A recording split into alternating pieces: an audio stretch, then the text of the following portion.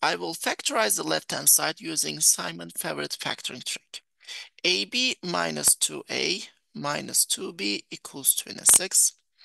Let's group the first two terms and take the common factor out, which is A.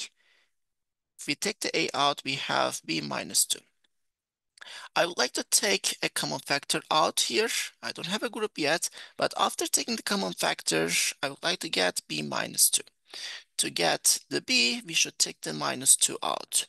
We take the minus 2 out, minus 2 times B is negative 2B, minus 2 times minus 2 is plus 4.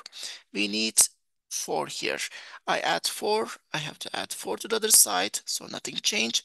Now the equation is equal to 26 plus 4, which is 30. Now, if we take the B minus 2 is the common factor out, B minus 2, we are going to have A minus 2 is the second binomial, which equals 30.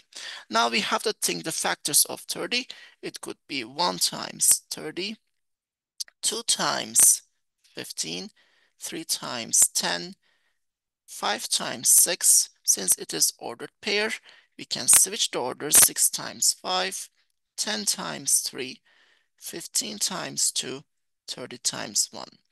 We shouldn't forget the negatives since it is integer. It could be negative 1 times negative 30, negative 2 times negative 15, and so on. For each case, we are going to get a valid ordered pair.